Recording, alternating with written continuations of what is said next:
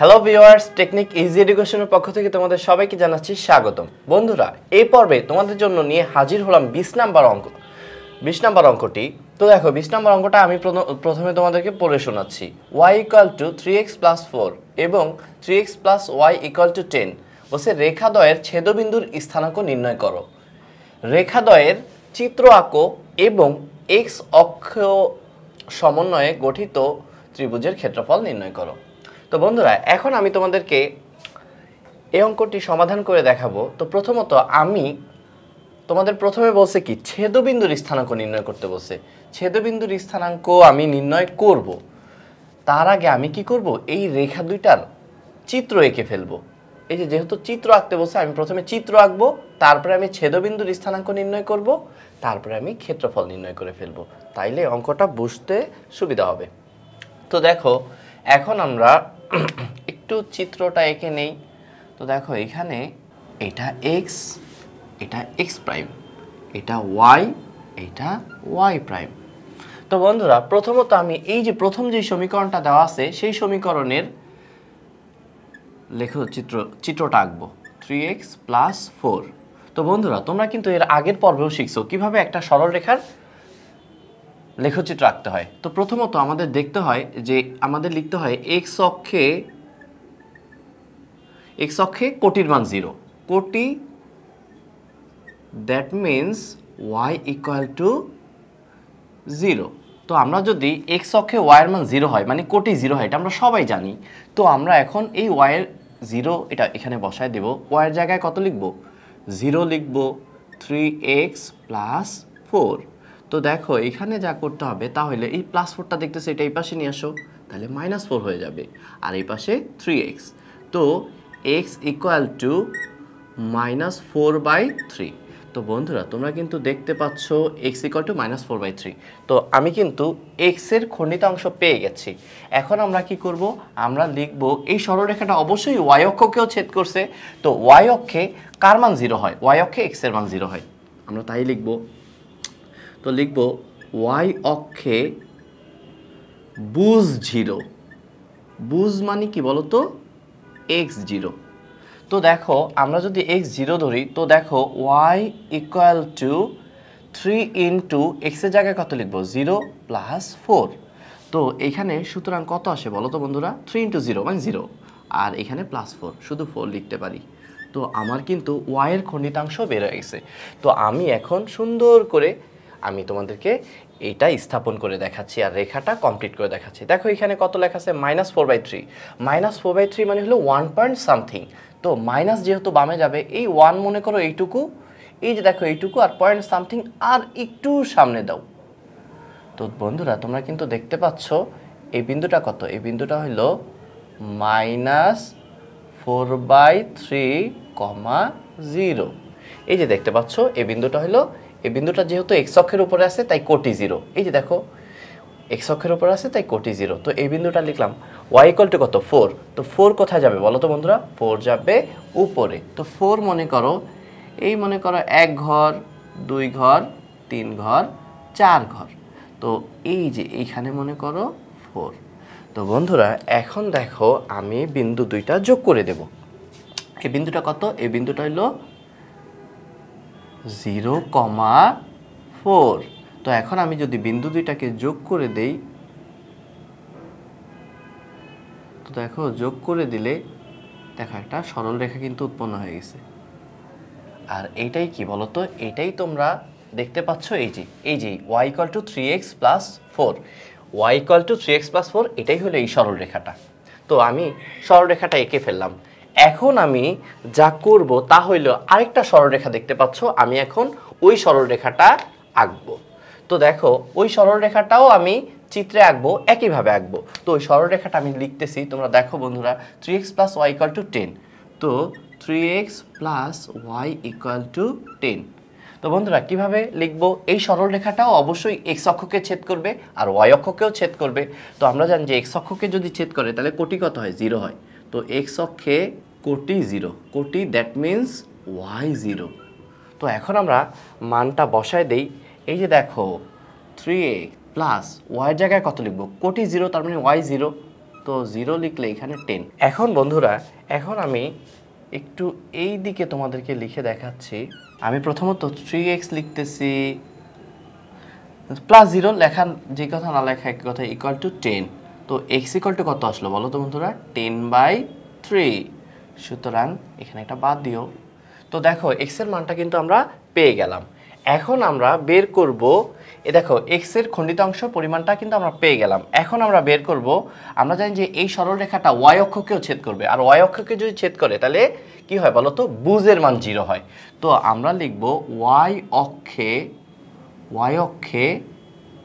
বুজ 0, বুজ that means x 0। তো আমরা লিখলাম। এখন আমরা মানটা বসায় দিব। এই যে দেখো 3 ইন্টু বুজ 0 মানে x ইকুয়াল টু 0, তো আমি x এর জায়গায় 0 লিখতে পারি, প্লাস y ইকুয়াল টু 10। এখন আমাকে যা করতে হবে 3 ইন্টু 0, 0 লেখা দরকার নাই, আর প্লাস y আছে, আমি শুধু y ইকুয়াল টু 10। তো দেখো বন্ধুরা আমার কিন্তু y ইকুয়াল টু 10 বের হয়ে গেছে। তার মানে x এর খণ্ডিতাংশ রেখাটা x কে কতটুকু দূরত্বে ছেদ করছে আর y কে কতটুকু দূরত্বে ছেদ করছে সেটা কিন্তু বের হয়ে গেছে। এখন আমরা সেটা স্থাপন করব। বলো তো x এর মান কত আসছে 10/3। এখন আমরা 10/3 মানে কত 3 পয়েন্ট সামথিং। 10/3 মানে কত 3 পয়েন্ট সামথিং। তো বন্ধুরা দেখো 1 ঘর 2 ঘর 3 ঘর পয়েন্ট সামথিং একটু সামনে যাবে। তো এটাই হলো কত বলো তো বন্ধুরা, এটাই হলো 10/3, 0। তো দেখো এই যে বিন্দুটা আমি পাইছি। এখন কত বলো তো বন্ধুরা y ইকুয়াল টু 10। তো বন্ধুরা y ইকুয়াল টু 10 এখন আমি স্থাপন করব। তো y ইকুয়াল টু 10, 10 যেহেতু পজিটিভ উপরে উঠবে, তো তোমরা জানো যে 1 2 3 4, 4 এতটুকু 5 6 7 8 9 10, মনে করো 10 এখানে। তো বিন্দুটা কিন্তু আমি পেয়ে গেলাম। এই বিন্দুটা কত বলো তো বন্ধুরা, এই বিন্দুটা হইল 0,10। তো আমি একটু কষ্ট করে এখানে লিখে দিচ্ছি 0,10। বন্ধুরা তোমরা একটু কষ্ট করে বুঝে নাও, এই যে এটা হলো 0,10।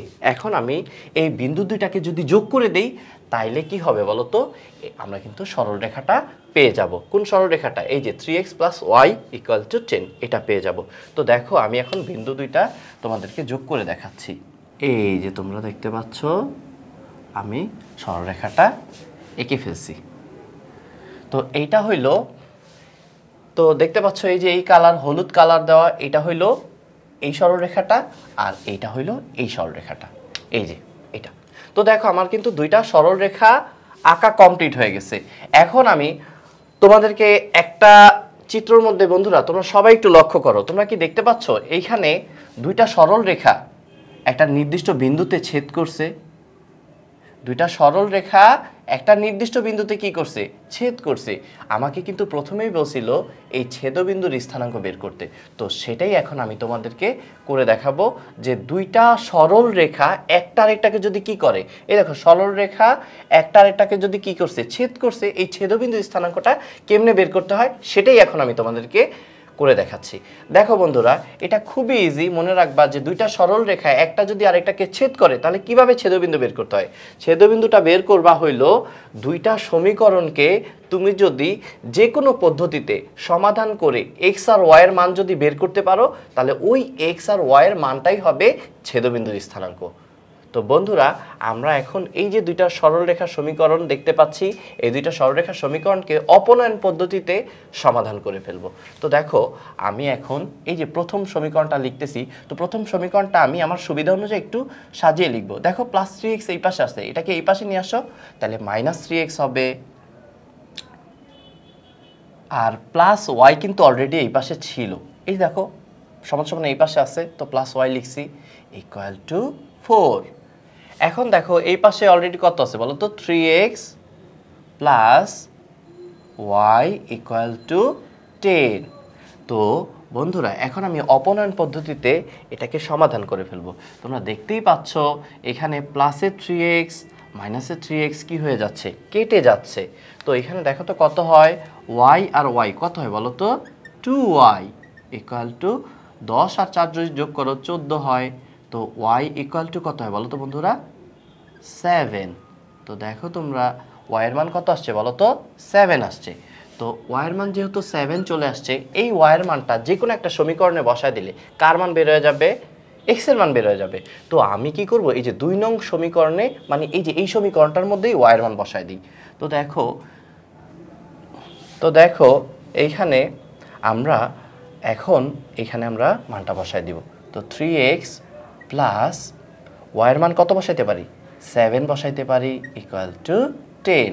তো খুব ইজিভাবে ক্যালকুলেশন করতে পারি। 3x এই +7 ওই পাশে গেলে কি হয়ে যাবে, এই +7 ওই পাশে গেলে হয়ে যাবে -7। তো এইখানে 3x এটা কত হয় বলতো, 7 থেকে 10 থেকে 7 মাইনাস করলে কত হয়, 3 হয়। তো সুতরাং x ইকুয়াল টু কত, 1। তো বন্ধুরা দেখো y এর মান বের হয়েছে 7, x এর মান বের হয়েছে 1।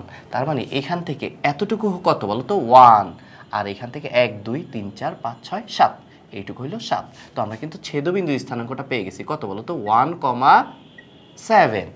তো এখন দেখো আমরা কিন্তু ছেদবিন্দু স্থানাঙ্ক পেয়ে গেছি। ছেদবিন্দু স্থানাঙ্ক কত বলো তো, ছেদবিন্দুটা আমি এভাবে লিখতে পারি, সুতরাং ছেদবিন্দুর স্থানাঙ্কও লিখতে পারো, আমি স্থানাঙ্ক নাই লিখলাম। ছেদবিন্দু কত বলো তো 1,7। এখন দেখো আমাকে যা বলছে তা হইলো, দেখো এই দুইটা সরল রেখা দেখতে পাচ্ছ, এক্স অক্ষের সমন্বয়ে কিন্তু একটা কি গঠন করছে, একটা ত্রিভুজ গঠন করছে। এই যে দেখো আমি একটু কালার করে দেখাই, দেখতে পাচ্ছ, এই যে দেখতে পাচ্ছ এক্স অক্ষের সমন্বয়ে একটা ত্রিভুজ গঠন করছে। তো এখন আমাকে বলছে এই ত্রিভুজটার ক্ষেত্রফল বের করতে। তো বন্ধুরা এখন আমি তোমাদেরকে এইখানে এই ত্রিভুজের ক্ষেত্রফলটা বের করে দেখাবো। তো দেখো ত্রিভুজের ক্ষেত্রফল, তো দেখো ত্রিভুজের ক্ষেত্রফলটা বের করব হাফ। তোমরা সবাই জানো যে হাফ ইন্টু ঘড়ির কাঁটার বিপরীত দিকে যে কোনো একটা বিন্দু থেকে শুরু করলেই হয়। তো আমি এই বিন্দুটা থেকে শুরু করব। এই বিন্দুটা কত বলো তো, ত্রিভুজের 3টা শীর্ষবিন্দু, এইটা এইটা এইটা। তো এই 3টা শীর্ষবিন্দু দিয়েই আমি ত্রিভুজের ক্ষেত্রফলটা বের করে ফেলবো। তো এই বিন্দুটা কত 1,7। তো 1 আমি উপরে লিখবো, টাকে উপরে লিখবো আর কোটিটাকে নিচে লিখবো। তারপরে ঘড়ির কাঁটার বিপরীত দিকে যদি আসো তাহলে এই যে এই শীর্ষবিন্দুটাকে পাচ্ছ। তো এই শীর্ষবিন্দুটা কত -4/3। তো -4/3 এটাকে আমি উপরে লিখবো আর 0টাকে আমি নিচে লিখলাম। তো দেখো বন্ধুরা তারপরে এখান থেকে এখানে আসলা, এখান থেকে কোথায় যাবা বলো তো, এই যে এই বিন্দুতে যাবা। এই বিন্দুটা কত বলো তো বন্ধুরা, এই বিন্দুটা হলো 10/3। তো এটা হলো 10/3 আর 0টাকে নিচে লিখবা। তারপর দেখো এখান থেকে এই বিন্দুতে আসলা, এই বিন্দু থেকে আবার এই বিন্দুতে গেলা, এই বিন্দু থেকে যে বিন্দু থেকে শুরু করছো সেটাতেই আবার ফিরে যাও, তাইলেই ত্রিভুজটা কমপ্লিট হবে। তো দেখো এটা কমপ্লিট হলে কত হলো বলো তো 1,7। তো 1 উপরে যাবে, 7 নিচে যাবে। তো এখন বন্ধুরা আমি একটু ক্যালকুলেশনটা করে দেখাচ্ছি। তোমরা সবাই জানো যে উপরের প্রথমটা নিচের দ্বিতীয়টা গুণ হয়। তো গুণ হলে কত হয় বলো তো বন্ধুরা, 0। 1 আর 0 গুণ হলে 0 হয়। তো দেখো উপরের দ্বিতীয়টা নিচের তৃতীয়টা গুণ হলে কত হয়, 0-র সাথে এটা গুণ করলে কত হয়, 0 হয়, সূত্রের প্লাস। তো বন্ধুরা দেখো তো এই উপরের তৃতীয়টা নিচের চতুর্থটা গুণ করলে কত হয় বলো তো, এটা হয় তোমার, এটা 7 যায় ওর সাথে গুণ হলে কত হয় 70/3। তো বন্ধুরা দেখো আমার কিন্তু ক্রসভাবে এগুলা গুণ করা শেষ। এখন আমি আগে একটা সূত্রের মাইনাস দেব। সূত্রের মাইনাস দেওয়ার পর আমি এই যে এগুলা গুণ করব। তো দেখো এগুলা যখন গুণ করব তখন আমি তো গুণ করতেছি, দেখো এইটা এটা গুণ হলে কত হয় বলো তো, এটা তুমি যদি এই 7 আর -4/3 গুণ করো তাহলে এটা কত হয় বলো তো, এটা হয় -28/3। তো দেখো এইটা আর এইটা যদি গুণ করো মাইনাস একটা চলে আসে, আর অলরেডি কিন্তু একটা সূত্রের মাইনাস আছে। তো আলটিমেটলি এটা কি হয়ে যাবে, +28/3। তারপরে দেখো আবার সূত্রের মাইনাস, তো এটার সাথে এটাকে যদি গুণ করো তাহলে কত হয় বলো তো, এটা 0 আর 10/3 গুণ করলে কত হয়, 0 হয়। তারপরে আবার এর সাথে এর গুণ করলে 0 আর 1 গুণ করলে কত হয় বলো তো, -0 আর 1 গুণ করলে কত হয়, 0 হয়। তো দেখো বন্ধুরা এখন আমাকে যা করতে হবে তা হইল, এদিকে দেখো হাফ, তুমি যদি এই যে দেখো এটা কত 70/3 আর এটা কত 28/3, তুমি যদি এই যে 70/3 প্লাস 28/3 এই দুটাকে যদি যোগ করো তাইলে তোমার আসবে হইল 98/3। তারপরে তুমি যদি মডুলাসটাকে উঠায়া দাও, তো মডুলাসটাকে তুমি যদি উঠায় দাও তাহলে এটা হবে 98/3। তো বন্ধুরা দেখো 2 দ্বারা তুমি যদি 98কে কাটো তাহলে হয় কত, 49। তো উপরে হয় তোমার 49 সমান সমান কত লিখতে পারি বলো তো, 49/3। এটাই কিন্তু আমার এই ত্রিভুজটার ক্ষেত্রফল, যেটা আমাকে বের করতে বলছে। তো এটা দেখো আমাদের ত্রিভুজের ক্ষেত্রফল বের হয়ে গেল। তো বন্ধুরা, আমাকে এই অঙ্কটার মাধ্যমে আমি আজকে শিখলাম কিভাবে দুইটা রেখার সমীকরণের ছেদবিন্দু নির্ণয় করতে হয়, সেটা শিখলাম। তারপরে আমি দেখলাম যে এক্স অক্ষের সমন্বয়ে দুইটা রেখা যে ত্রিভুজ উৎপন্ন করে, আমি তাও শিখলাম যে কিভাবে ত্রিভুজ উৎপন্ন করে, আর সেই ত্রিভুজের ক্ষেত্রফল কিভাবে নির্ণয় করতে হয় আমি তাও শিখলাম। তো বন্ধুরা, এই পর্বটি দেখার জন্য অনেক অনেক ধন্যবাদ। পরবর্তী পর্ব দেখার আমন্ত্রণ রইল। আসসালামু আলাইকুম।